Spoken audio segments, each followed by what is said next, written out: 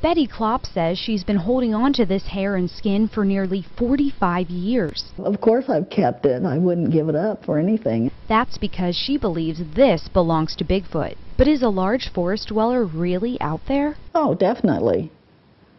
I don't think people should go around shooting them if they find them. Klopp says her parents saw what could have been Bigfoot when they were driving late at night. Klopp says her parents were going in this direction, towing a small trailer, when they swerved off the road to avoid hitting what they believed to be a man.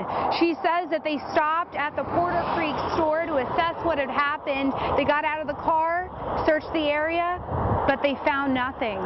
Klopp says the next day, her parents discover the pieces of skin and hair snagged by the trailer. This is something you don't run into every day, quite literally run into every day.